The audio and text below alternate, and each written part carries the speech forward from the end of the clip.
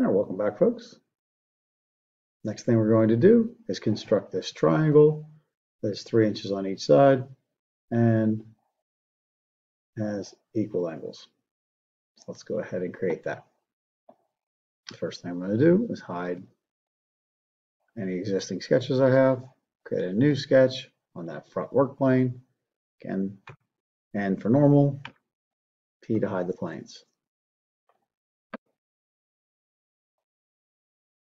I think the easiest thing to do here is start by drawing 3 lines. We're just going to draw 1, 2, we'll touch the origin, and 3.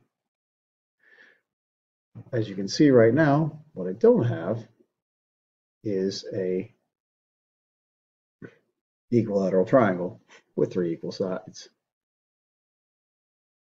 So what we're going to do is we're going to go ahead and add that construction line to the center and join this up. So I'm going to find the midpoint here, and then we're going to go up to the vertex there and click and release.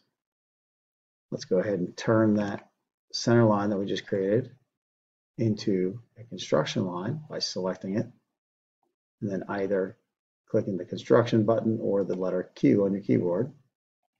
So now we have a triangle, still pretty flexible, but we can control it by hitting the vertical button or the perpendicular button here. So let's go ahead with perpendicular. We'll take the perpendicular tool, click that construction line, click the baseline, and now you can see that that is centered.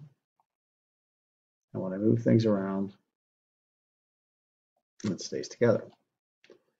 Let's go ahead and add the dimension of 3 inches to each side. We can grab our dimension tool from the top or tap the letter D on our keyboard to select it. Click and release on each edge. The number 3, enter.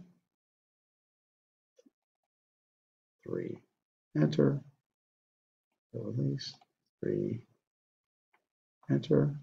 You'll notice that whenever I went to add the last one, it all turned red. Because the reality is, I didn't need that.